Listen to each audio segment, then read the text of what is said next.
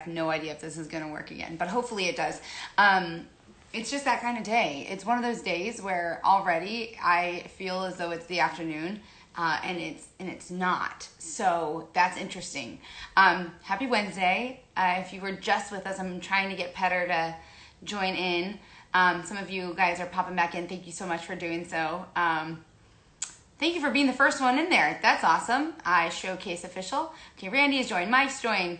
Ellen Nelson's in there. I am well, thank you. I'm still on my coffee. Like, whoa. Let's see if, thank you for welcoming back. Let's see if we can't get Petter in this time around. Still no Petter. I have a feeling he's going to do this. It's going to happen. At this point, I can tell you guys a story. I can tell you guys a joke. So what do you call I can't believe I'm telling this joke. What do you call a chicken that's good at math? Anybody? Well, a mathema chicken. Okay. Anyways. All right. On that note, I'm going to on live now. We'll see if he is joining. Anybody like that joke? What else I got? I feel like my nephew should be on here with me so he can tell you guys a joke as well. I hope. Hi from Mississippi. All right. Yeah. So Mike, you like that joke? What else do I got? Chicken George. I miss Chicken George. I think he is. I'm sure they're all. Petter's joined. All right.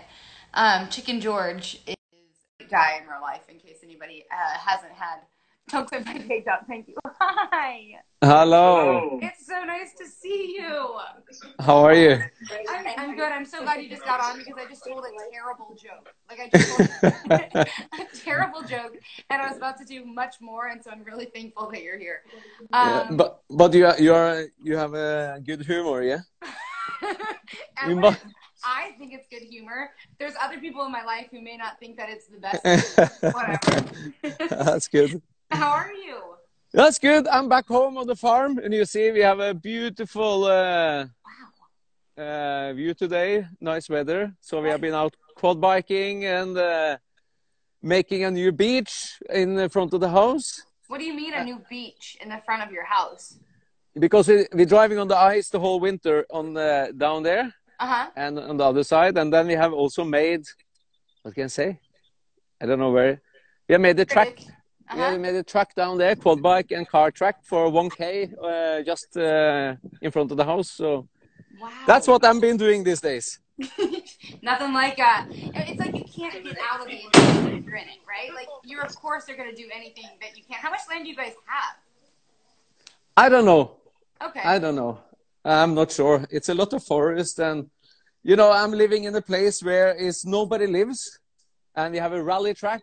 We have a rally track and we have a hotel over there. What? Is that your hotel? Yeah. Wow. And then we have a rally stage. What? Yeah, 5K rally stage. Yeah, because you have to practice. You have to practice. That's okay. Insane. Yeah. So, you know, after I lived 10 years in Monaco, it was absolutely fantastic to come here and live very quietly and have a lot of fun. Where are you exactly in Norway? Not in Norway, it's in Sweden. The Norwegian border. Yeah. Hold on. It's terrible. I know. It's terrible. You know what? This is part of why my timing from everything was so confused. Because in my mind, okay, yeah, it is terrible. I thought Sweden, Norway have the same time, so it's okay. But my wife is Swedish. My wife is Swedish. And then after I lived in Monaco 10 years, I couldn't move straight back to Norway. Okay. So the Norwegian border is 800 meters that direction. Oh, is it really? Okay. All right. So it's like kind of close. You're like, nah, not too far. It's quite close, quite close. So, but we enjoy. Okay. Well, people have just popped in from Mexico and from Italy and a couple of other places. So thanks to everyone who is joining us. People are curious. Is that your house? That is your house. Is that your hotel as well? No, this is my house.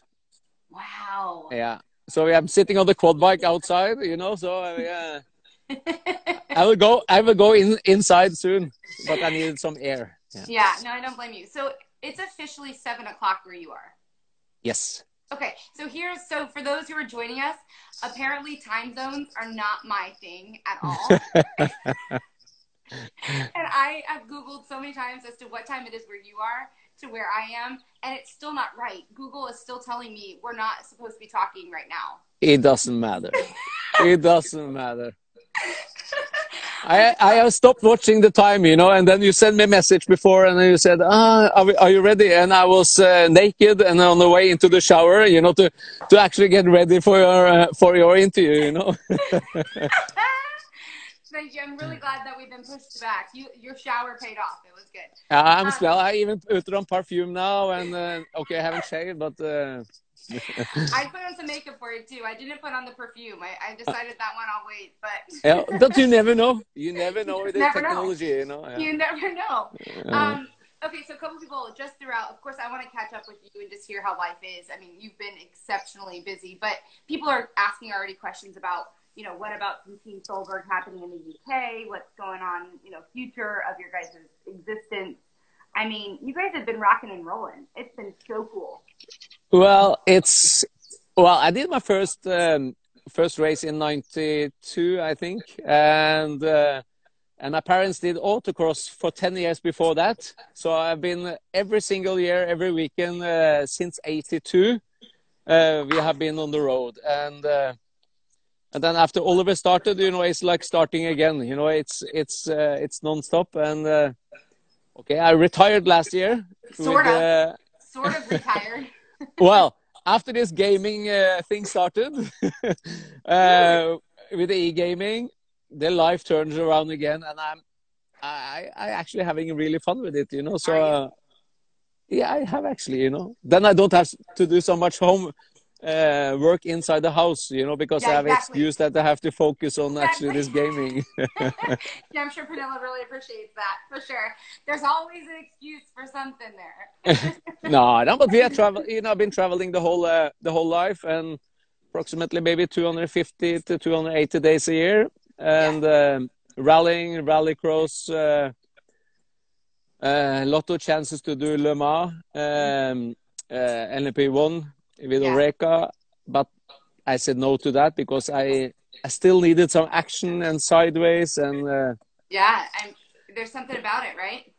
It is something about it, and yeah, I need to move my ass sometimes, and I have to sit inside the car to really feel it, Totally. I think that first and foremost, I want to talk about we'll go back to the esports and the e-racing stuff, but did you see Oriole's comment that you're basically kicking their butts and schooling them?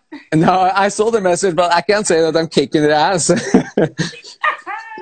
But honestly, this R Factor game that we're doing, it's actually fantastic. It's so many drivers from different type of categories that I went inside now. Okay, yeah. I'm sitting now. I can't wait to dive into what you have behind you. I bet you have some gems behind you. Wow. Yeah. No, but the thing is, the comments and the WhatsApp group we have is a lot of bullshit inside, to be honest with you. It's a lot of things that, that you can't even talk about. I know. And, I understand. And then Vettel joined this weekend also for the last weekend. So I think this is great fun for many of us who have been retiring from being professional to having fun. But it seems like it's getting a little bit serious there also, to be honest with you. Yeah, that's what I find so fascinating. Have you gotten dressed up in any of your suits? Have you gotten your racing gloves on when you get in a sim? Like, do you get like super into it? Like, where are you at right now with your competition level? To be honest with you, before this weekend, it was quite stressful because I also did the official Formula One race on. So R Factor with all drivers on Saturday, and then the Formula One race on Sunday. Drivers. The secret is safe that you just called all of them old drivers, by the way. No, did I say all of them? Yeah. I don't know. I mean some of the older drivers. Yeah. It was quite hectic. I needed to practice for, I forgot the R Factor a little bit because I drove for the official team Renault on Sunday, and I felt it was got a little bit too serious, so I said no to the next race, and I will only focus on the R Factor thing this coming Saturday. So you really did want to kind of take the time away from the challenge, not the challenge, but from the tension and the intensity, really. Yeah, because it got a little bit too serious, to be honest with you. There's a lot of young drivers in young drivers in that in that competition, and specialists. So, but maybe I will do one later. But for now, I have enough with one of them. Yeah. Do you think this will change the way that people get into, and I call it like, outside racing at this point, because how do you, distinguish between the two? Do you think that some of the people who are not outside race car drivers, who are more the sim, the esports, the iRacing side of things, could this pave the way for them to get into outside racing? I think some of them is giving for sure attention, of their qualities. I'm planning to build my own e-racing team after the Solberg World Cup that we're having. Yeah, and but it will never take over from the real world, because this feeling, when you do rallying, rallycross, or drifting, or real Formula One, or NASCAR or whatever, it will never get this special feeling. It's you still feel competition, but it's not the adrenaline behind the wheel when you put your helmet on and you're in the zone. Like you are, in the zone. It's definitely much cheaper to crash in e-gaming and compare it in the real life. But there's that. That's a pro. Yeah, but you can also learn something from it. To be honest with you, I must say I enjoy it. Do you sweat? Like, do you get nervous and anxious before the esports or e-racing stuff? Not at all. No. Do you take your shoes off? Do you get comfortable? Like, what's your like? No. I drive with driving shoes and gloves. Yeah. Okay. Yeah. All Maybe right. Next time we sit with a helmet and a full package, but no. So I remember I had Simon Pagino on here a couple of weeks ago, and he got in his full-on driving suit to go racing in the iRacing for the IndyCar stuff. Seriously? Yeah. And it was he was like, I just got to get in the zone. Like, that's what it means to me. I just got to. And so we went full throttle with all of his gear. It was awesome. Oh, well, I don't want to sit in my overall in my own house. I've had that since my whole life already. I think it's enough. So I'm sitting in the training pants, or what do you call it? Yeah, joggers or sweats. Yeah, and then I have Oliver in the background to help me, like a spotter. Yeah. And he's talking all the time, Oh, so how good is he? Like, I know that people, from not a dad perspective, but from an angle of true talent, both on, in car and so and also in e-racing or in iRacing or whatnot. How good of a driver? How smart is Oliver really? The thing is, you have when you have kids, you're always proud of them. It's you always want the best. Right. But at the end of the day, I'm a little bit old-fashioned guy, so I'm a little bit realistic. So I'm saying that. He have the speed. He have done much less mistakes than what I did when I started. Really? Is that because he's learned them from you, or do you think he's ahead of the game and from a knowledge standpoint? Well, he have been to because he was born 3 months too early, so he was 870 grams, and then he went to Australia with me for the rally before he was 1 year old. Oh, really? And so when you have been on all these races in rallying or rallycross, you see people do mistakes, and then and you see the good things also what people are doing. So I think kids take things quicker than anybody. Yeah. So obviously now it's just you have to build on the experience and take it from there, and not rush too quickly to win. You have to build up the experience before you can really get everything together. Well, This, not only from that angle of like the win and obviously having everything come together in the moment to win, but it's also appreciating that win in a completely different way once you've had those downfalls and those negatives and those really low times too. to drive in the World Championship is completely different. So he won a race in European Championship. He won, Norwegian Championship, Swedish, Latvian, Estonian. Mm-hmm. But World Championship is different, and that mentality you have to turn around sometimes. And you have to remember the youngest world champion in rallying is 27. Yeah, I was Wow. 20. I was almost just 28. Colin McRae was 27. Yeah. And so it just tells you. What's so incredible about that, right? Because in a lot of forms of racing, that's getting up there in age. We all know it's not, but like that idea that when you're in your late 20s, early 30s, you are on the tail end of it, right? I mean, there's people have proven that wrong, but how early it starts for so many, that shows how dynamic rally racing really is. If you do circuit, it's a little bit different because it's you can learn the tracks and it's on a very kilometer road or 3 kilometer, but you do 400 Ks in the different type of roads in rallying, and it's everything can take you out so quickly. Right. In rallycross you can do it.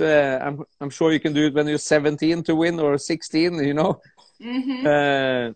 But maybe in rallying that will also change in the future. So, but we have done rallycross and rally now. So yes, we have got to experience a little bit of both and building up experience. So yeah, what have you learned from him? Because I think obviously the takeaways. I mean, how old is Oliver? How old is what's his age? 18. He's 18. So he's obviously learned so much from you, and I'm sure you have like. I don't know what you guys talk about at dinner table besides I don't know motorsport. But what have you learned from him at this point? Well, we are definitely not talking about curtains and but curtains are a very important topic sometimes. Make sure you black out ones. Well, I'm very bad at this normal life, like many people have. Maybe I still passionate about details, technical side, and with Oliver it's the same thing. We enjoy talking about. A lot of things is about perfectionism at the end of the day, to get all the small details together. The big things will be easier to do. But that's an interesting, I hadn't thought about the details are the tough part. The big things are the easier. That's my opinion anyway. When you run a team like we have done, it's so much easier to get everybody on the same wavelength. If you always talk about the details, the perfectionism, if everybody's working in the same direction, it will be much easier to reach your goals. But you need to have all the other people with you about this, So when we have a team meeting, we always have also the chef with us, That's some of the best parts of being on a motorsport weekend with the chef. I love food. Coffee. The coffee from Sweden, the Swedish coffee, the Norwegian's coffee. You can't beat it. I have 17 coffee machines, so everywhere I have it in the garage here, I have it over there, I have it in my everywhere. You understood when I said this morning I needed more coffee. You get it. You understand. Definitely with your timing, I understand you need some coffee because you are absolutely so far away from time zones. So early. But okay, so you have how many coffee makers? 14? No, I have 17. I counted them, and I have it in each truck, each garage, in my gym, and everywhere. That was one of my favorite moments with being with World Rallycross. Is I always could count on somebody having good coffee. It didn't matter what. I had a very good coffee. I had a very good coffee. I remember OMSE had some really strong Swedish coffee in their pits, in their haulers, and everything else. But going back to it, that's part of the team. When the team is focusing on details, not necessarily on the coffee, but when they're focusing on the details of the car and being led by a real leader, that is obviously what it takes to kind of win championships at that point. Well, it depends. Maybe many people have different goals when they do things, you know. But for me, if you're gonna put in effort and you have sponsors with you and everything, it's all about winning. That's it. It's very simple. If I will never go into anything at all if it's not the plan of winning. So if I have somebody that let's build on this, you know, we will use a little bit time to do it. No chance, you know. Yeah. It's no point. I get really pissed off, you know, and the thing is, you know, another thing that pisses me off is if somebody says no. That's the one thing. No. This is difficult. No, I don't like.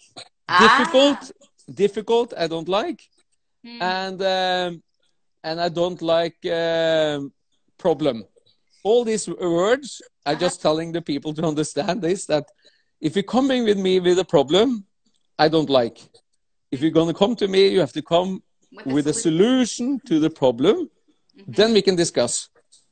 And this is small details, you know, but it makes a good atmosphere all around, because then people have to think themselves to go forward quicker, to not waste any time, and you put pressure on themselves to actually perform.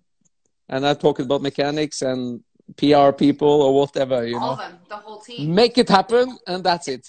Yeah.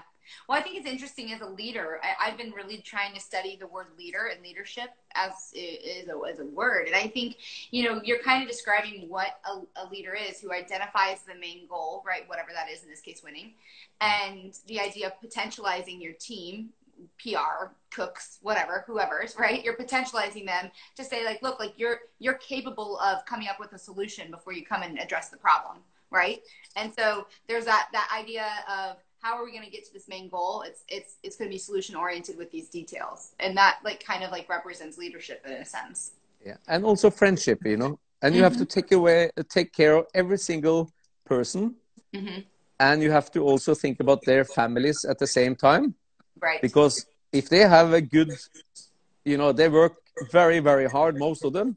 But if you include their wife or lover or whatever, sometimes, it will be much easier for them to get acceptation to do a proper job. Right. So they're coming to the work with a smile, and you sit in the morning with a coffee that they're happy, and the eyes is, you know, when their eyes are smiling, you know, this is what you need out of people. So that's why many leaders say that keep distance from your people and let them work. But I'm opposite. I need everybody to be happy. Everybody close, friendship, hugging, and, you know, appreciation for the results you are trying to do. Because I want their passion and life and heart into everything they do if you're going to be a part of it. And when you win, then, you know, it's very emotional, and they feel like they have. They're invested. They are part of the Team Solberg as it would be, as it really represents, to a completely different level. Very, very important. And that's why the coffee is important. The food is important. Always. Because the food is so important that it's proper that you eat breakfast together with the whole team, you eat lunch together with the team, and have dinner together. Yeah. Even if you are 100 people, you need to try to get everybody. So it's no grouping or whatever, you know. Right. Which is obviously a challenge right now with all the social distancing. Real quick though, as it relates to where you learned that, is that something that through your career you've just established, you know, whether it be a leadership perspective, or is it something that only recently have you really established that this is your goal, this is how you're going to lead your team? Or did it take a while to learn that? Well, the thing is, don't think... By the way, Subaru is saying you need ice cream as well, and I 110% agree with you guys on the ice cream side. But did this take a while for you to learn? The thing is, you have to think about where you started in your career. When did you get your people to help you? Because you didn't have any money, and you need help from everybody, from family, friends. Yeah. So it's just a very simple philosophy of getting people together and enjoy it, you know. If I was not there every day, every morning, or every night, or if they work till 4 o'clock in the morning, they will not have the same appreciation. So it's so much up to us that we are there all the time for them, you know. Yeah, but then Because then see that we are putting in so much effort, they will put in the same amount of effort, you know.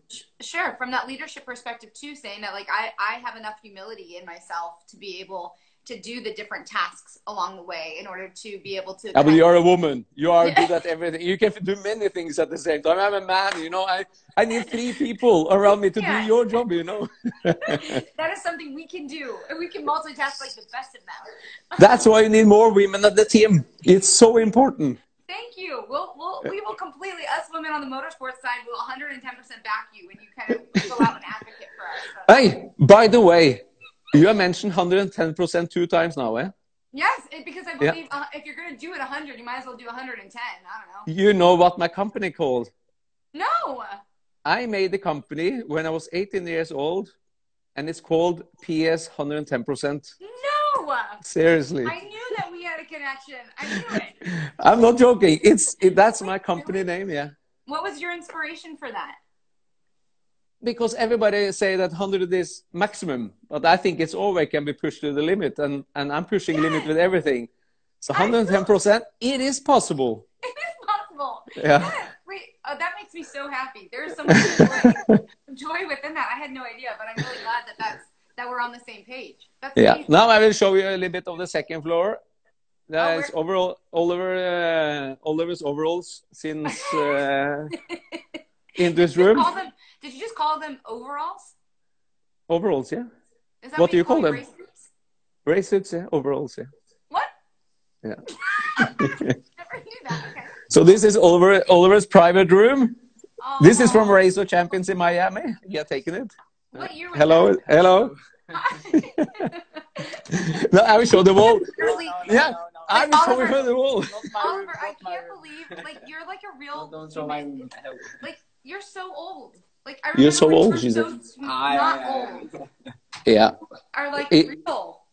He is getting older. He has been working the whole day on this racetrack outside. So his cousin come today. So they're gonna play with the quad bikes and cars tomorrow on the track. So rad. How tough was that to build it out? Has it been a challenge? Yeah. Well, first of all, I was out with my digger, and I did that for 3 days, and then I rolled it. So it's true. I have a big blue. Was it a big blue thing on my ass? You know. Really? Yeah, I was sore. So then I got my friend to get another digger, and he finished today with it. So that's really funny. Yeah. Oh. It's my my overall. Your overall. I had no idea that's what they were called. Where's that one from? Is that the? That's from Spain last 2 years ago when I came third. And this is my last overall from last year when I did Goodwood and the Rally GB. Oh, that's a sweet overall, or whatever y'all call it. That's awesome. I have every single overall and helmet from every race I drove since I was 18 years old. Every single one. Every trophy. What so that's, on earth? That's amazing. Every single one. So that leads me then, what would be out of your helmet, your trophy, and your race suit? If you could take one of each, what one would you take? Well, it must be tough. It must be in '94 when I won the championship in rallycross with the Volvo 240. Okay. With 340 horsepower, and it must be the Rally GB first victory in 2002. Okay. And then the Rallycross World Championship in 2014. 14 meant more than 15?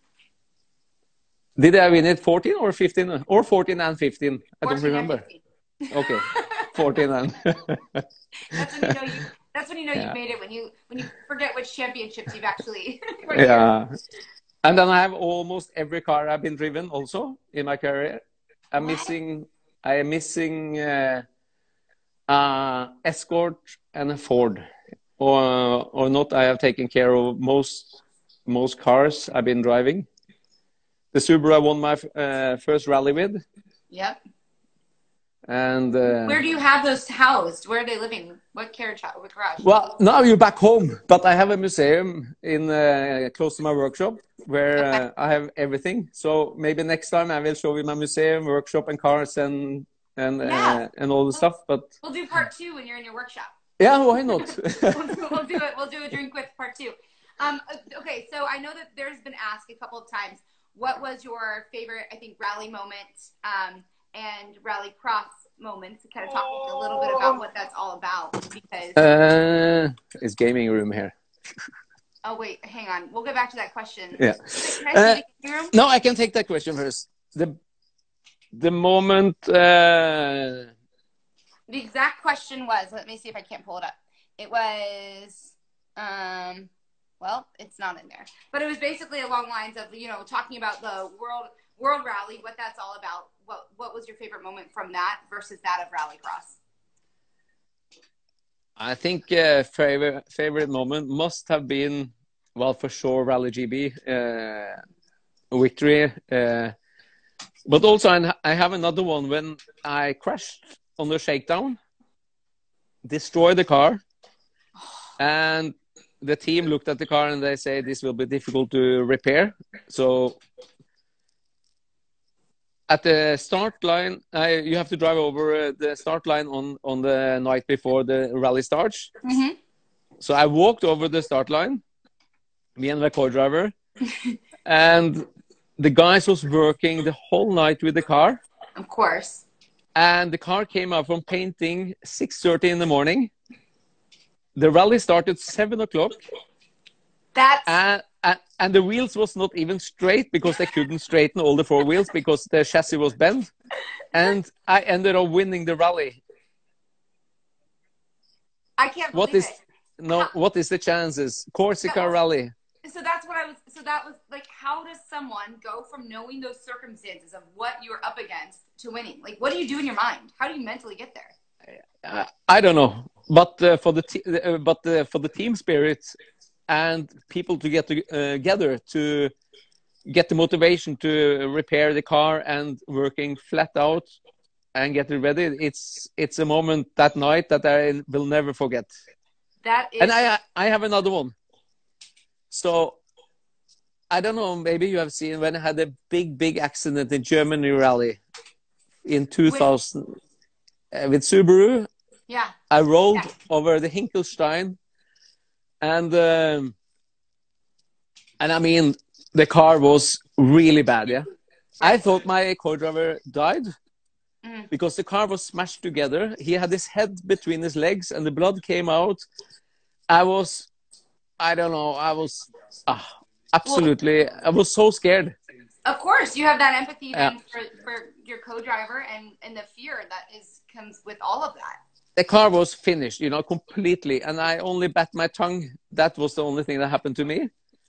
But 1 week after, we are going to Japan rally for the first time to Japan with the team, because so it was a big thing for Subaru for us to come over. So right, huge deal, right? My co-driver was in the hospital, and I came up to the hospital and I said, so Phil, which co-driver should I choose for Japan? Now, since you're very bad.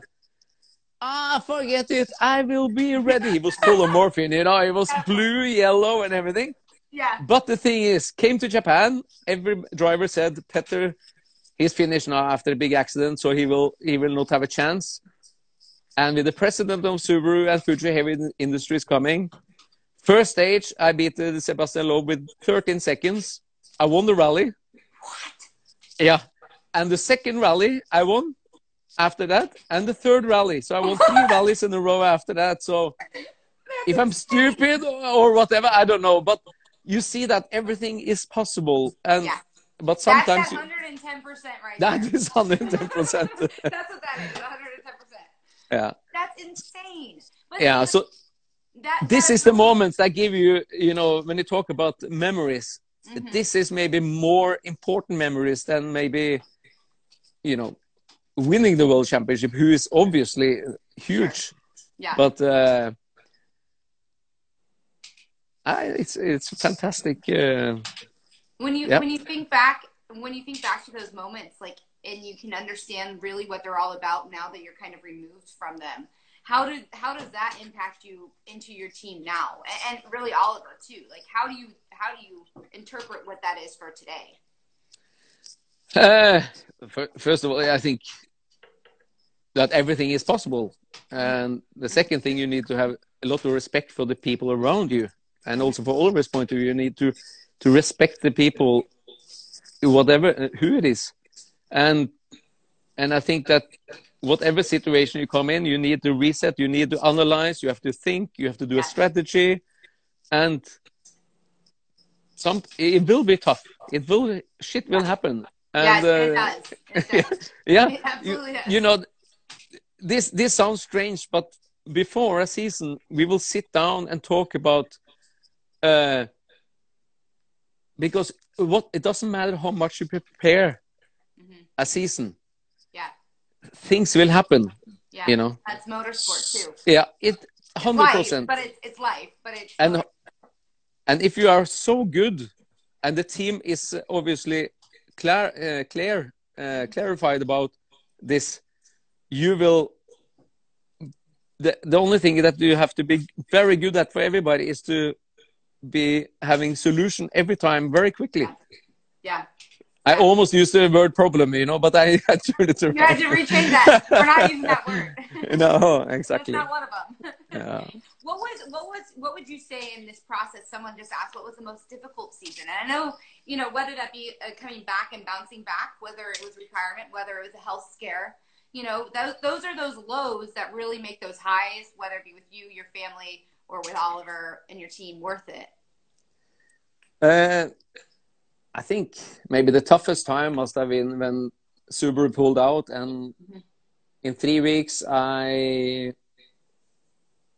built up the team, got all the people, got all the trucks, got all the cars, and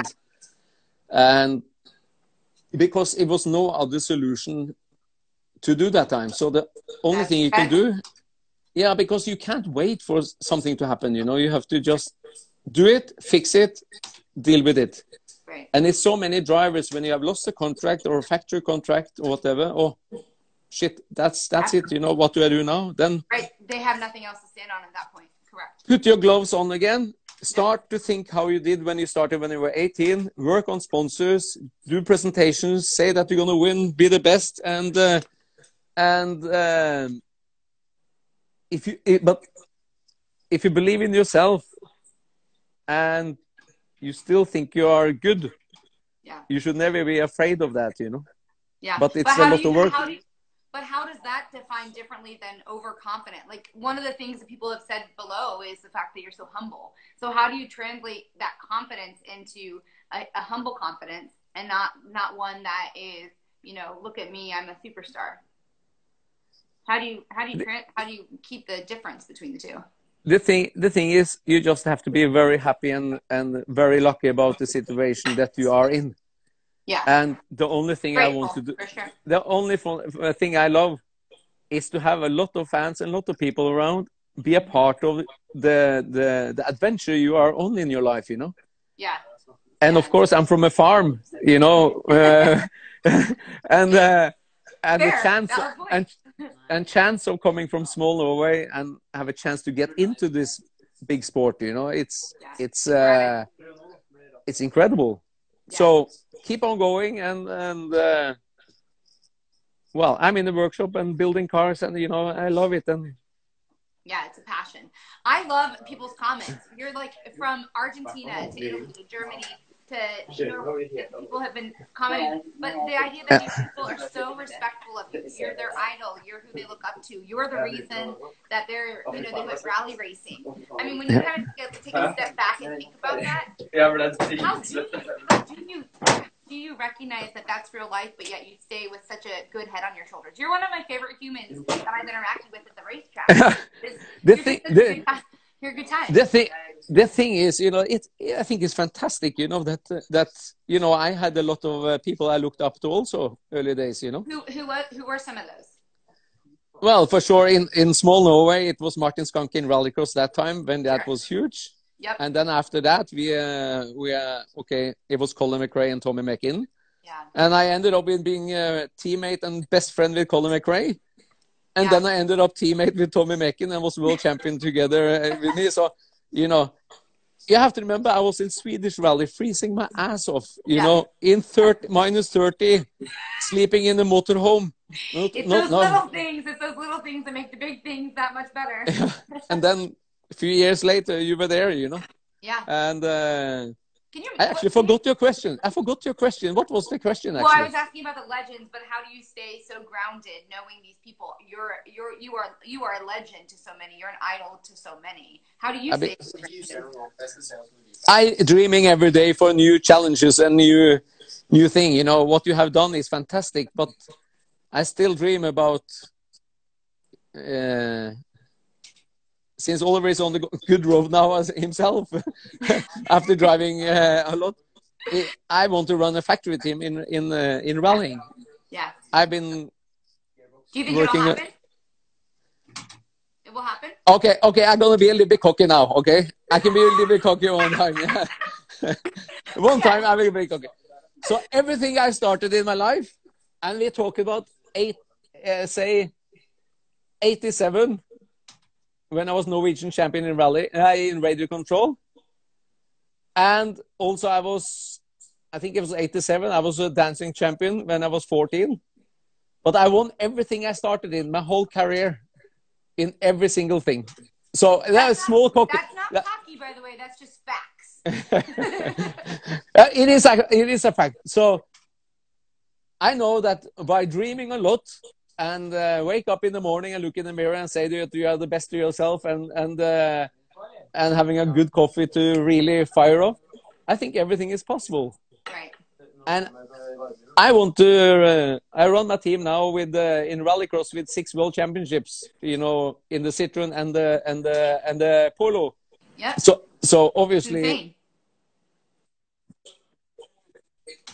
yeah, it's fantastic. It's gonna happen. So to answer the question, yes, it's gonna happen somehow. It's gonna.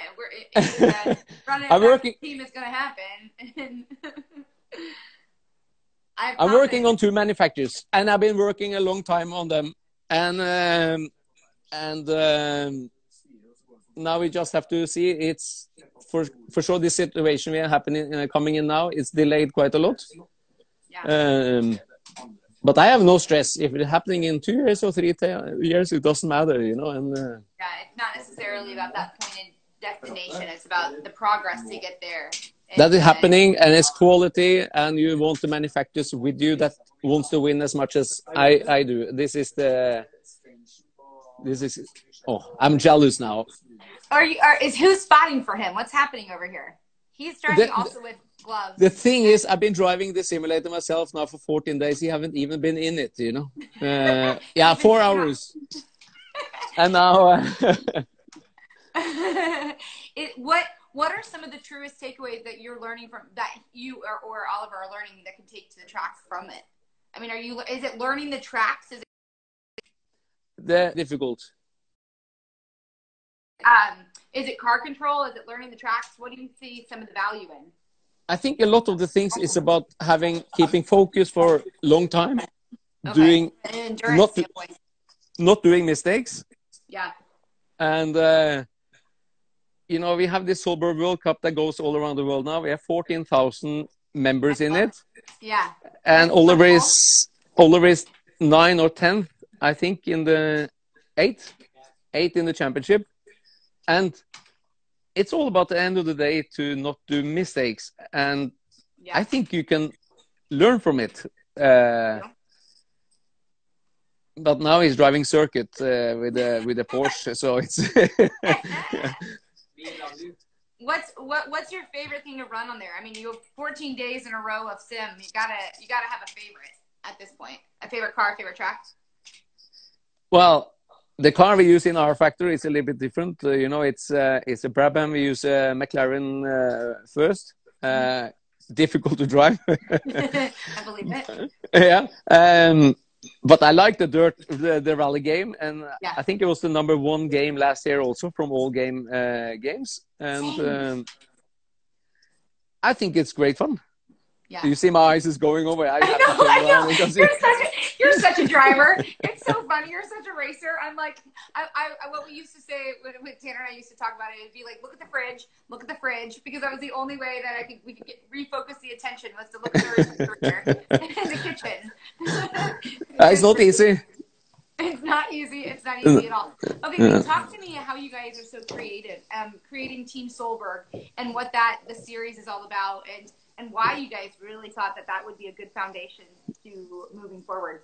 Well, it's for sure it was Oliver. You know, he's doing most of the things himself with sponsors and gaming and planning and social media, and the thing is, if there's no other things to do. Yeah. Oh, look at my dog. Oh, puppy. Whoa, that's a pretty dog. Those are some curly ears you got. Yeah, Chief Joseph, his name is. I'm really glad you named it a human name instead of a dog's name. I respect that. It was his born name before we got it. Yeah, okay. For sure. So not too much credit then. Never mind. Team Solberg, though. No, I think this gaming, we have the film that goes in Norway and Sweden's 8 series that I actually said no to. Did you? Yeah, because it takes too much time. I see. But then I was thinking, you know, it would be fantastic to do it when you are stopping your career to get it on film. Right. So this TV company, and then Oliver did his first race, so the TV company said yes to that. So it's 8 series, and I think the 4th one was out yesterday. Yep. Hey, things are happening, and they have followed to America. All the races Oliver did in America with Subaru, and all the things I did, good with Festival of Speed, Gymkhana Grid. So good, it's so much good stuff. It's a lot of traveling, and then this gaming thing we have it's very good for all the kids that can compete with you, and also good for the sponsors. Again, you know, we need activation and make people happy. You know, it's in this difficult situation. Different. It's so different than back in the 80s and the 90s when you were running. Now with the social media and the development of what that is, the branding and what that looks like, and you know, trying to keep a competition level and a team owner standpoint, like what a different world, right? Things are changing, you know. I remember, I remember when I was doing Safari Rally '99. You know, I was sending faxes back home, you know, and to my parents, and then the team said, "Oh, you can borrow the GPS phone for 3 minutes every day." Yeah, just so you know, minutes, so don't go over. And now you can't live without the phone, whatever you do. No. But now, at least, to keep in connections, you know, like with you and many people all around the world, to share stories, and I think everybody will be more positive to have a chance to do it actually now. Yeah. Well, and tie in from not only connectivity between us, from other people in the community, but your sponsors and the branding exercises that go along with that, trying to still figure out how you can clear your head and get clarity away from it at times. I'm a believer in like dropping the phone when like I don't need to be on the phone because like clear my head. But I know that like there's other people who they can't live without it. It's amazing. It's a different world for sure. Okay, wait, but I have a question. Out of all the places that you've ever been, which you've been to all the places, what has been either your favorite location or what was your favorite meal? What's your favorite type of food? Oh, you know, I love food. Yeah, I know. Yes. I can't make food. I'm not very good at it, but I know what is good food. But best place, I must say, I loved Australia. Really? That is not what I thought you were going to say. Seriously? No. What's about the food there? I don't remember that. You know, I was after the sunshine. Sunshine, the accents, that beautiful, yeah. I love New Zealand. I love Argentina. You know. Oh, Argentina, so good. So I think it's many places, everything with a different culture and learning, and you get many friends in every country, you know. And the food, Japanese food, you know, Really? it's for me is absolutely the best. The Kobe beef, Yeah. vegetables, teppanyaki. So tekkadon, so good. What did you say?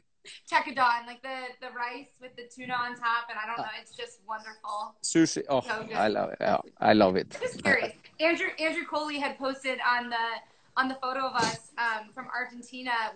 He and I had shared a tomahawk steak, or like somebody was in the table. It is one of, if not, I might have to post that photo after this. It was one of my favorite meals. I have showed that photo from 2015 to more people across the board than any other photo. The food in Argentina was amazing. Yeah, it's really cool. I've done the rally there so many times, and the passion they have there, also the people for motorsport, it's huge, you know. So it's been good. And also, I also loved really much to be in the American Rally Championship also last year. You know, on all the different places all around. It's very different. Very different, but stateside it's cool in that way, which all of those locations, I don't know if you knew this, but I covered when it was Rally America back in 2015. We tried to make a TV show on NBCSN with it, and it's such a dynamic sport, rally. It's just so difficult to cover from a TV perspective, you know. And I when I saw you over there, and I know like Tiffany Stone's a girlfriend of mine in the industry, and I felt so much FOMO that I wasn't a part of it. I wanted so badly to be back with all of you guys. But yeah, stateside, I wish that there was more love in TLC to support it, because it's such a cool sport. It really is. Yeah, but you know, I love every sport. You know, I follow every sport in general. But after we have also done the Race of Champions with the Bush brothers and stuff, also, you know. We following NASCAR quite a lot, you know. So and the timing is very different. So me and Oliver is staying in the same bed watching NASCAR. Yeah. So it's, you know, it's what it's all about. Yeah, but when you're building up all these relationships with all the different type of sports, you know, you get some connection, and then you get dragged into it, and you like to follow and see how to do. You get sucked into it, and that's something that's been really cool from my angle. I've hopped out of motorsport 2 or 3 or 4 times now, and every single time, you mentioned Argentina and the fans and the community there. It's so passion driven, and I think that's what motorsport I mean, that's what drives us, right? No pun intended. But like the idea that it's a passion and the loyalty that motorsport is just something indescribable to so many people who are not involved in motorsport. Absolutely true. I so agree with you, and it's hard to get rid of, huh? Hey, literally, I've tried to get rid of it like multiple times. Impossible. It's impossible. Impossible. Well, Instagram is going to kick us off, but before we go, I want to say, first and foremost, thank you. I'm so glad we got the time zones figured out. That won't happen again. But number 2, as kind of we're staying at home, we're able to, other people are not. We're out trying to fight, you know, this pandemic that's going on. I'm grateful for those people. Do you have anything to say to those who are out on the front lines? I didn't get anything what you said there. Cool. All right. So what I said is that before we go, I just want to say a big thanks to everybody who's out fighting the COVID and the coronavirus. And definitely. You and I are in our homes and very comfortable in our homes. And there's a lot of people that are not. So before Instagram kicks us off, which it will here momentarily, do you have anything to say to them? Well, take care, respect each other, and give each other a lot of love over the phone, you know, like we do here on the Instagram. And give everybody stories, and look at the future, and keep on dreaming. Everything is possible. And, everything is possible. 110%. Keep on. Definitely. I just can't believe that. That's gonna forever live between you and it's really cool. Really cool. Yeah. Well, thank you for sharing the time today. Tell Oliver, Penelope, we all said hi, and maybe we'll get that part 2 when you're back at the workshop. We'll do this again. I will show you all my cars one day. So thank you to everybody, and talk soon. Thank you. Bye, Petter. Bye-bye. Bye-bye.